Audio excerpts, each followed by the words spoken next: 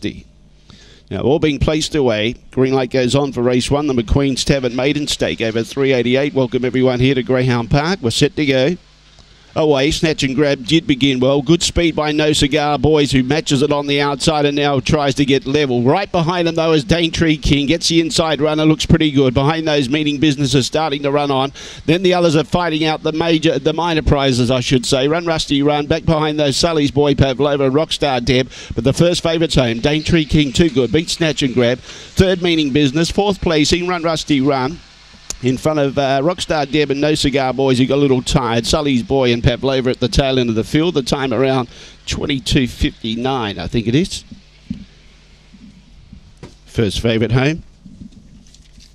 Showed good railing qualities in Victoria. Hasn't changed here.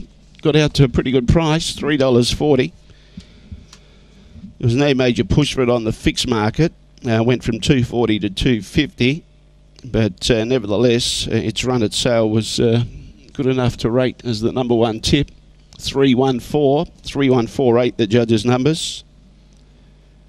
314 and 8. And fifth goes to number 7. 3 1/4 lengths the winning margin. 10.24 was the early split. The time, 22:59.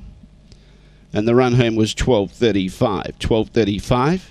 3 1/4 lengths that winning margin by 2.5. 3 1/4 by 2.5.